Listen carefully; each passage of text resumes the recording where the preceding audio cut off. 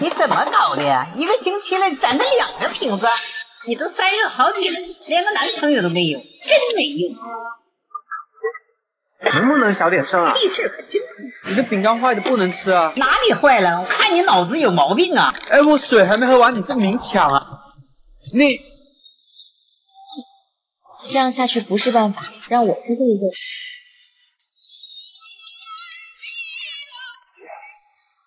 谁呀？啊，房东来了，快进来。邻居投诉你5点噪声扰民，你要是再这样，他们就报警了。他们就这么矫情，有一点点小事就打小报告，还报警。这不是矫情，根据噪声扰民标准，在晚上22点到次日凌晨6点，超过50分贝以上就是噪声扰民。我刚刚已经用 iPhone 自带软件测试过，已经超过70分贝。你这样邻居报警很合理。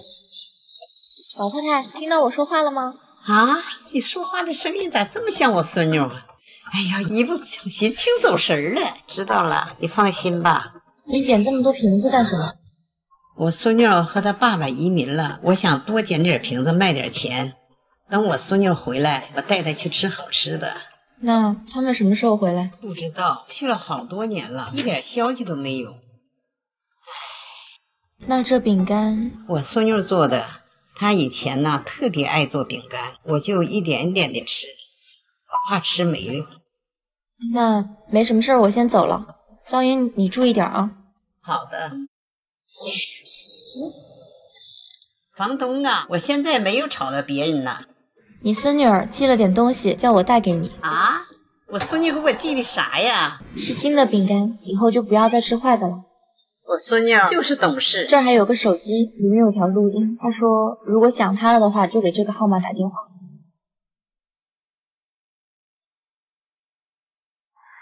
奶奶，等我抽空了就回去看你，你要好好照顾自己。我爱你。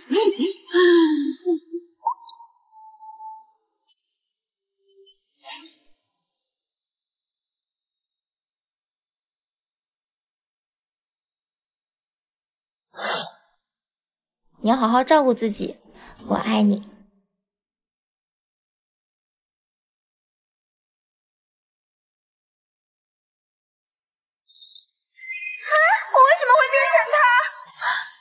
嗨，你们公司这个季度的租金是时候结一下了吧？我们准备了。怎么了？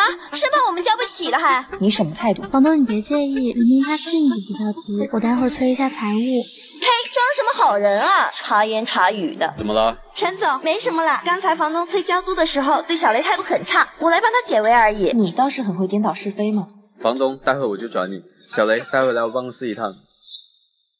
嘿。从明天开始，小雷晋升为总助。哼，就他那样，凭什么一下子从前台晋升总助？他工作能力比较强吧？我呸，肯定耍了什么手段。站住！看看你这糟糕的媳妇，根本配不上他，凭什么当我男神的助理？我又不是靠样貌。哼，总助有时候需要出去见客户，你这样上不了台面，你只会丢公司的脸。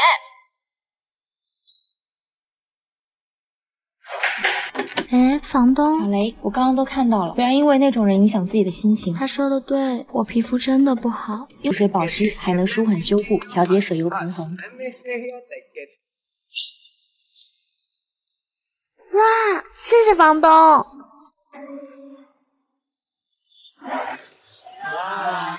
你今天真美。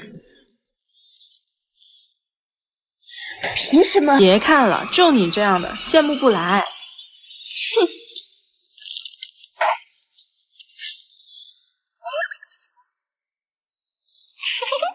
想不想跟小雷换换身体？真的吗？可以吗？当然。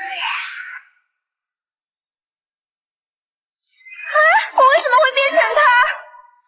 长没长眼睛啊？丑人都做坏。哎，你好，能不能让我先？哎，玲玲，你先来。就你这个样子还想插队呀？回去照照镜子吧。你到底做了什么？你快还回来！神经病啊！太可怕了！人抓住我！你干什么？你再这样我就报警了。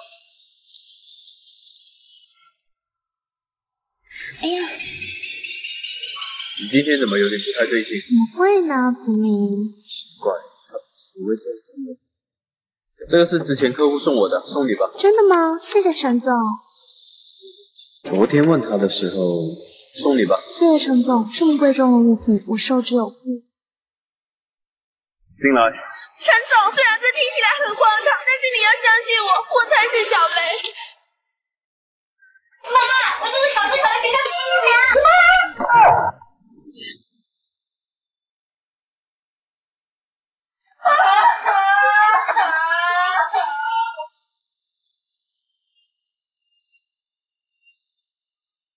可以了，完美，你看一下。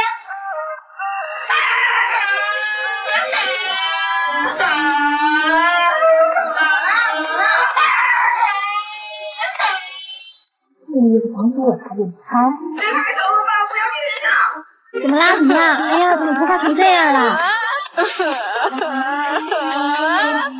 你淡定点，你别动我才能帮你剪。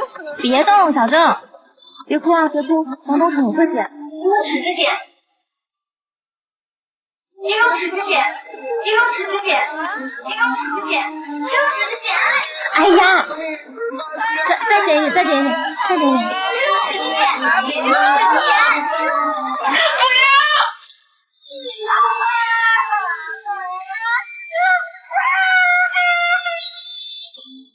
妈，也太过分了，居然把我丑照发朋友圈。哎呀，这有什么呢？就是发出来大家乐一乐嘛。发他丑照，看他着急的样子，笑死。怎么这个租客什么都往朋友圈发啊？就是这层了，我带你看看房。啊！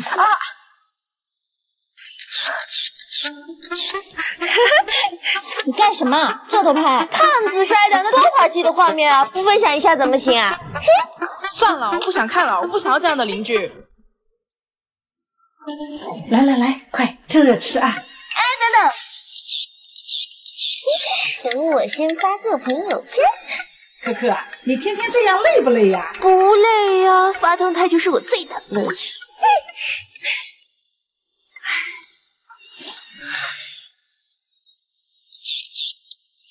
别对词对了。有病吗？幸灾乐祸，这都要拍？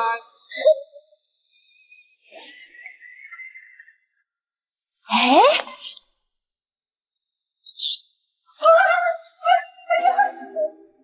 看来他看上我妈的钱包了，不知道结果会怎样呢？哎呀，你在我后面了，你怎么不帮忙啊你？妈，我拍到你着急的样子哎。哎呀，我看你说错了你。你说我这女儿怎么走火入魔了？什么东西都往朋友圈里发，这不该发的也都发了。我也看到了。哎，房东你好啊。你偷拍别人的时候有没有考虑过别人的感受？这有什么呀？朋友圈里都是相熟的人。相熟的人就有义务被你伤害吗？哎，我说你这房东怎么回事啊？狗拿耗子坐满天下。你，哎呀，这个小孩你怎么这么没礼貌呢你？你走，你走，我们3个有雇主了，走。真烦人。